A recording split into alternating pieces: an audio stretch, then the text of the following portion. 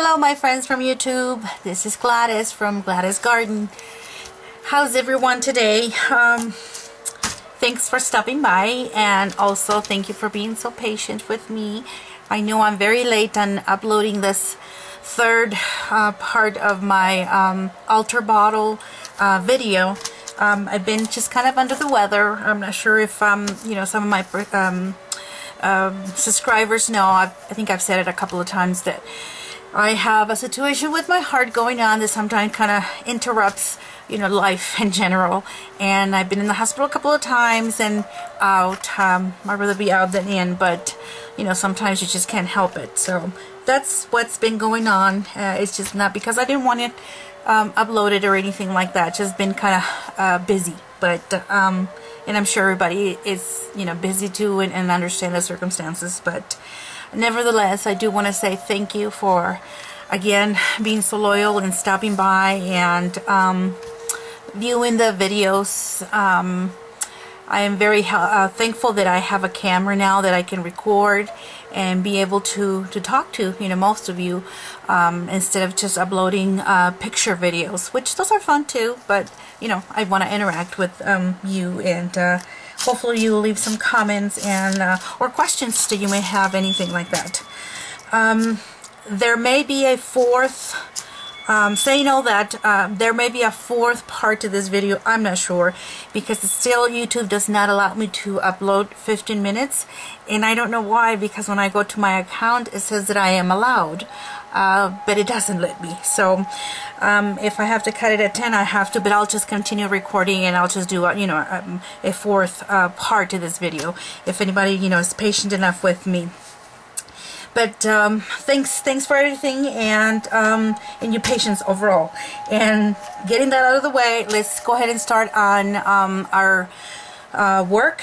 And I'm going to tell you where we left off last time on video number 2. We had finished, or not finished, but you know, finished the texture on our bottle. Let me see if I can get it together there. And I'm trying the different angles, people, so just be patient with me. I'm trying. There it is. So we finished this texture, and I gave you the recipe for how to make your own paste, you know, per se. And I told you that you know, this is not acid free, but in this case it doesn't really matter, because you're not you know, you don't have to put a personal picture. You can just put a copy of any ephemera or anything like that that you don't, you know, you don't think is treasured. So it doesn't matter in that sense, but I did give you, I think I gave you a recipe as to how to make it also with an acid-free product, so you can achieve the same look, but you know, acid-free, and good for the pictures if you're going to be uploading anything that is your main copy of whatever picture you want. Okay, so last time we finished this, we did all the texture. We applied, you know, we painted it with that texture, and then we applied two types of, this is one type of lace, this is another one. And what I did today in this neck, as you can see, the neck was empty or naked. And what I did, I got a strip of about an inch and a half, I think it was, of a material, and I just tore it, a big old piece, and I think it was about 1.5 yards, give or take. And I went around the neck this way, flat first, and as soon as I covered the neck, then I started rolling it and went around it that way, so it achieves this look right here that you can see. And you know, I haven't even glued this part right there. You can see that where it's coming. I don't know if you can see that. There it is. But hold on a second, give me just a second here. Anyway, so that's how I got this look of the neck for the bottle. So, and then I'll tell you everything else that we need to have, or we're going to do for the rest of the bottle today. So I hope you can stay with us, and we'll talk about the materials that we're going to be needing today that you can gather around your area. You don't have to do it again exactly as I say, or as my designs are, but at least I'll give you an idea. Alright, so we have our bottle that's pretty much done, ready to decorate, and I'll tell you what I'm going to use. I have a little bit of extra laces, or kind of appliques. I'm going to use this too right here. we're going to be using a little bit of the Perfect Pearls, and I chose, let's see, one is Perfect Gold and the other one is Perfect Bronze. Ephemera of your choice. I had this cute one that is a it's like I don't know, like it's a girl that is dressed in kind of a gypsy or maybe belly dance costume, and she's got like wings, almost like a butterfly.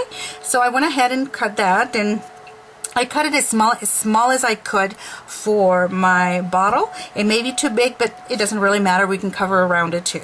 So ephemera. I have some, let's see, we have some vintage buttons. We have some flat back pearls, different sizes.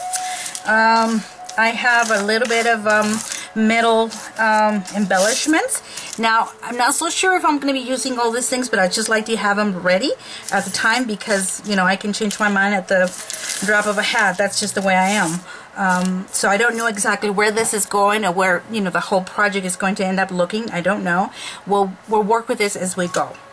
I have some trim, gold trim. I have some gold, I think it used to be like a lace bias tape, vintage. I have a button that I collected from a, I don't know if you can see that right there, you go. I collected it from a piece of, I think it was a jacket in a secondhand store or something like that. I gathered this lace also because it was flat, and I gathered it. I didn't want to fuss with it. I didn't want to use the sewing machine just for this, so I went ahead and stapled it. I know this may be tacky. I don't know if you can see those right there, but it doesn't really matter. It's going to be covered, so nobody's going to see that. So that's why I did it that way. Let's see, some more flat back, a little embellishment. These are like little flowers. I have some bias seam binding actually that I already previously I stained it, and then I sprayed it with the Niagara starch, and then I just kind of wrinkled it this way and just dried it, and that's how you get this kind of old-fashioned or vintage worn out look. So that's what I did basically with it. So we have that. Then I created these three little stick pins. Whether I'm going to use them, I don't know, but I did them with old buttons. Oh, let me see, let me get unframed there. Oh, there it is. So these are buttons that I just put together with a stick pin with old-fashioned or vintage buttons, and I just put one on top of the other this way, and then I have this other one. Let's see, right there. And then I did this one, you know, the ones that have the shaft in the back, so I put them this way. So it's just a different look, you know, it doesn't have to be perfect, but it's different, and you get to utilize all your nice and cute buttons. I'm crazy about buttons, you know, basically the vintage ones. And then I have this earring. I have the pair, believe it or not, but I really liked it. I kind of put it on her head, and I thought, you know, I kind of like it that way. So we'll see. We'll experiment with it and see where we go with it. Okay, so we have, those are all the materials that we have right now. And then I have some, you know, some chain links in here that we may be able to use or may not. I don't know, but we have all these things available.